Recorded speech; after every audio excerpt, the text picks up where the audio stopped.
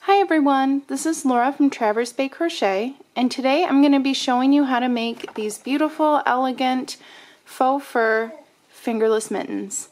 You can see they have a lot of great texture, and the faux fur just really gives it some class and a nice touch. So let's get started. So for this pattern, we're going to be using Yarn Bee Breathe Deep in Ivory. It's a size 4 weight.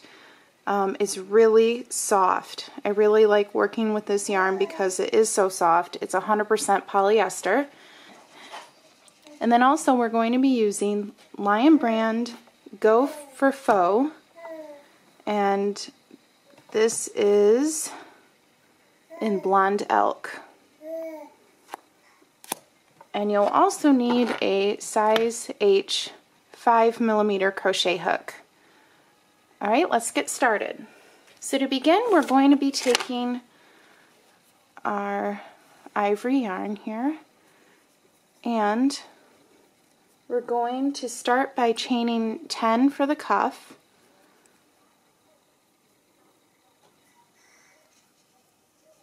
We're going to single crochet into the second chain and each chain down.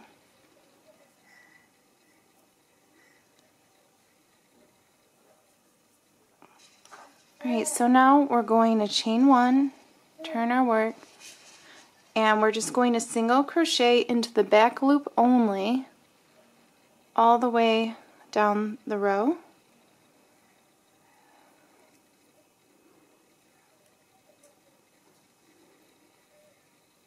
And now we're going to chain 1 again and single crochet into the back loops only all the way down this row. We're going to repeat doing that until we have 18 rows in total, and then I'll meet you back and show you how to finish your cuff. Now I finished my 18 rows, and I'm going to fold it in half and slip stitch across both ends to join.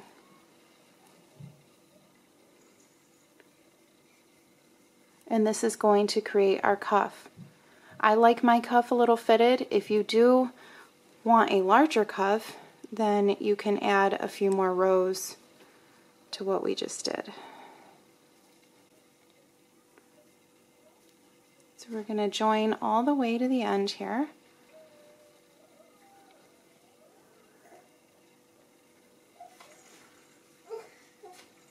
And when we get to the end, we're going to chain 1.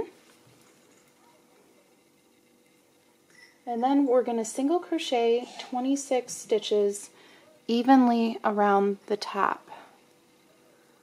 And they will be close together.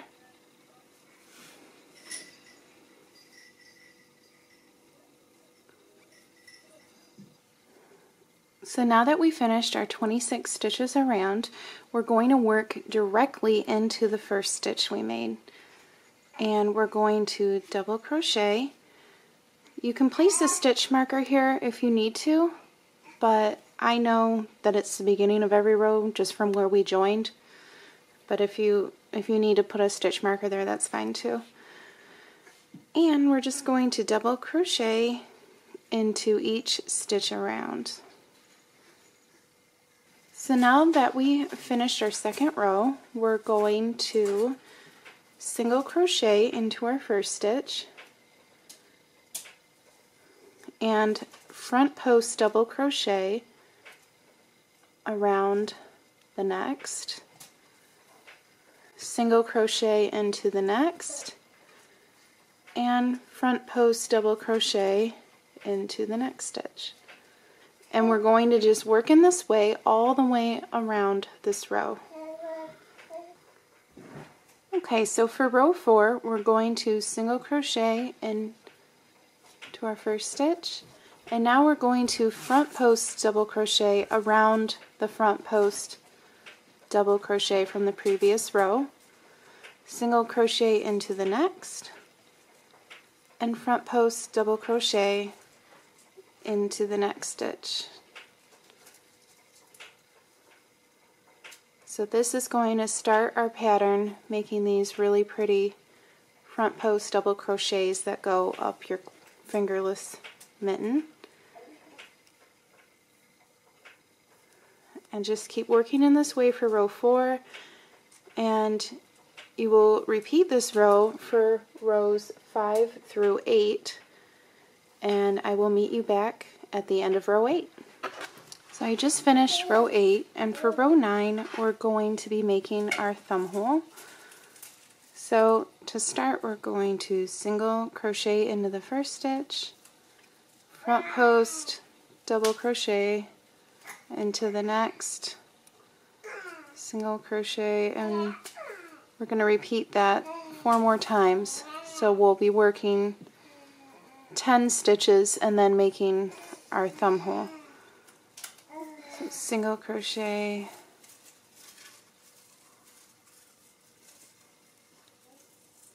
that's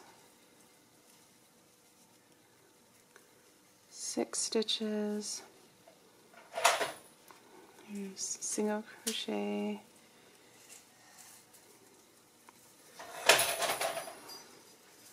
so basically from when we started we'll be working a single crochet, front post double crochet. You can actually just count 1, 2, 3, 4, 5 posts over.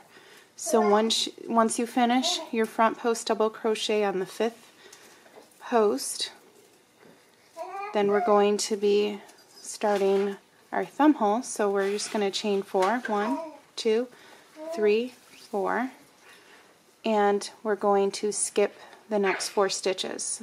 1, 2, 3, 4. So we're going to then single crochet into the 5th stitch. We're going to just continue finishing the row with the single crochet, front post double crochet that we've been doing throughout the pattern. Alright, so for row 10 we're going to single crochet and front post double crochet and repeat that until we get to our chain 4 thumb space. So now we've reached our chain 4 thumb space, and we're just going to double crochet into each of those 4 chains.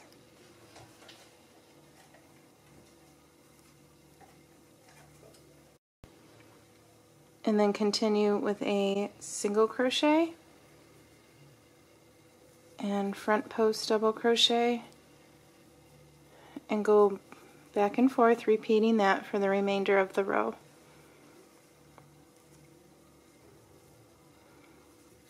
So for row 11 we're going to start the same way that we've been doing it, and single crochet, front post double crochet, and repeat that until we get to the 4 double crochets we made in our last row. And when we reach those, we're just going to continue with the pattern by single crocheting into the first stitch and doing a front post double crochet around the double crochet from the last row, single crochet, and again the front post double crochet, single crochet into the next stitch, and continue with your front post double crochet and go back and forth in this way for the rest of the row. Now for rows 12 through 15, we're just going to continue with the pattern that we've been doing with single crochet and front post double crochet, single crochet and front post double crochet, and just continue working in this way all the way around for rows 12 through 15.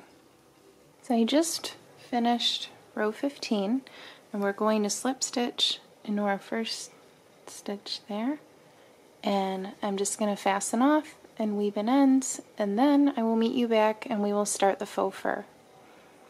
So now we're going to take our faux fur and we're just going to pick up a stitch. Anywhere along the top. I'm actually just going to start it where we fastened off, and chain 1.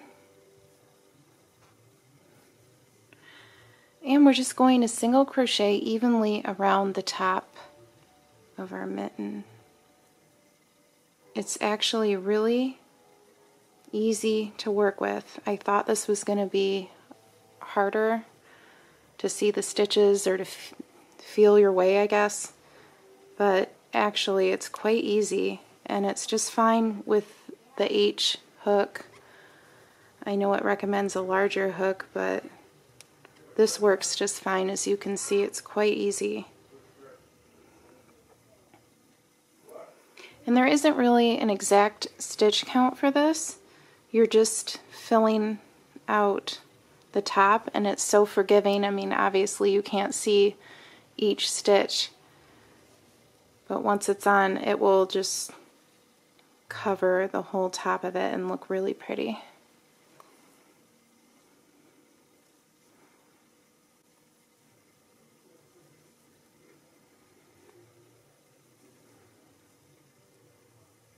So this works really fast. And then once we reach the beginning, we're just going to slip stitch into the first stitch. Just kind of feel your way.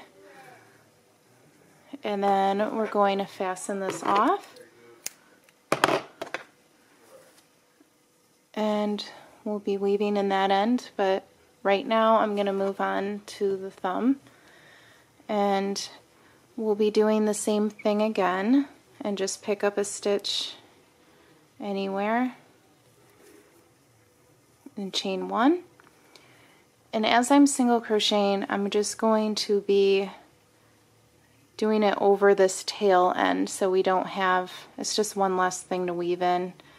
And again, this yarn is so forgiving that you won't even be able to tell.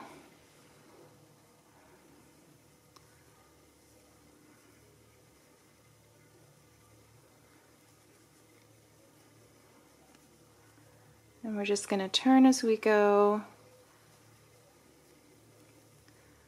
and just work our way around the thumb hole.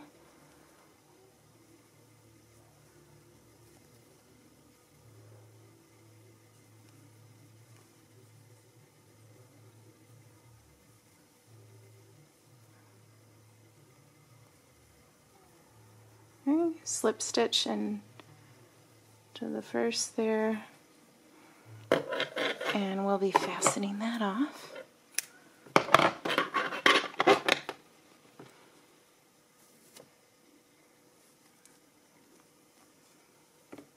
Okay, and we're going to be doing the same thing around the bottom.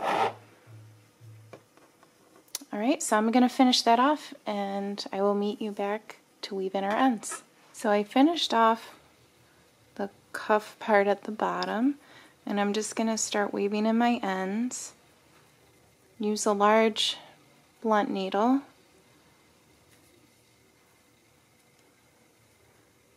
And we're just going to get down in there and go back and forth along the inside. And again, just kind of feel your way.